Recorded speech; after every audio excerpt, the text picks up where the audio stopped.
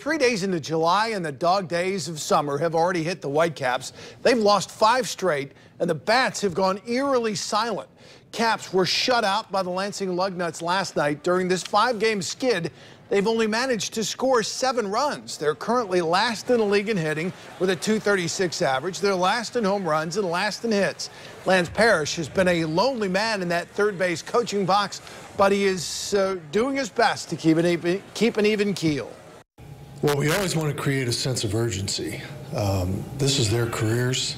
They only have so much of a window to prove what they're capable of doing.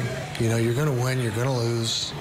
I don't want to beat them up every time we go on a losing streak or have a little bit of a stretch where things don't go well.